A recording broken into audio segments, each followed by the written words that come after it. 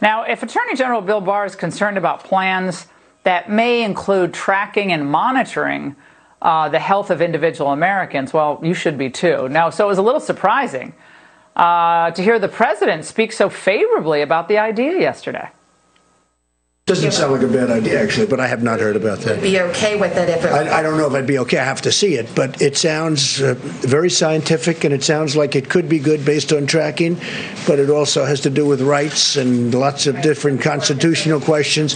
Some people are concerned it would be like the post-9/11 Patriot Act, that it ultimately led to the FISA abuse. Are you concerned FISA about abuse, that? of which I was the one abused. Yeah, the Patriot Act, FISA courts, other surveillance tools that were enacted apparently to protect us, but they've also been used to violate our rights. Joining me now is Victor Davis Hanson, Senior Fellow at the Hoover Institute.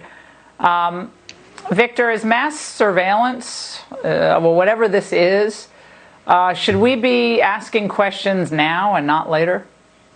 Yeah, I think we should. It's a bad idea. It'll end up creating two castes of citizens, those who test positive and have antibodies, and then they're free to do more things, and the ones that don't. So we don't want to do that. What we're interested in is the number, not the individuals. We want to know how many cases, how many people have antibodies, because we've been working with an unknown denominator, a denominator that's false, and that has given all sorts of misinformation. Once we do representative surveys and we find out who has antibodies and what the percentage of the population is that have had the virus, that's the key, not the individuals. And then we can really get an accurate idea of what the lethality rate, and that will lead to greater confidence and allow us to go back to normalcy. But we don't want to have individuals stigmatized. I have the virus, I have immunity, I have antibodies, you don't. Each person they'll have their own ID, or they'll have their own information that they were exposed and now they're somewhat immune, and they can deal with that as they want. We do not want the government, especially in conjunction with Silicon Valley, from what we've known about data mining, Google, et cetera. We don't want them anywhere near this with the individual names in some data bank.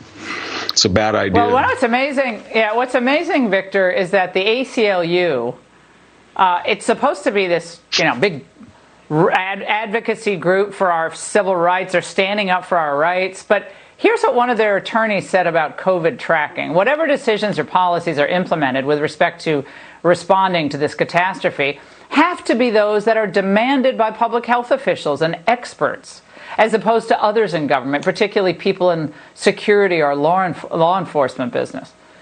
Now, wait a second. So, Victor, if I get this right, medical bureaucrats can give their imprimatur to track you. That's good. But if law enforcement or the politicians accountable to the people come up with something, that's bad.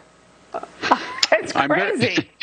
I'm very wary of people on the left in national crises, because they're supposedly the purported protectors of civil liberties. But when you look at Woodrow Wilson and the suppression of the First Amendment in World War II, or Earl Warren and FDR and the Japanese internment, or even Abraham Lincoln, suspension of habeas corpus in places where he shouldn't have done it, it's not a good idea. And remember that the pressure on Donald Trump to enact the War Production Act and nationalize companies, he was resisting that. That came more from his opponents on the left. So I think it's a bad idea. We didn't need it in 57, Laura. We didn't need it in 2009. We didn't need it in 2017. We didn't have a national bank to track everybody who had the flu and who didn't have the flu.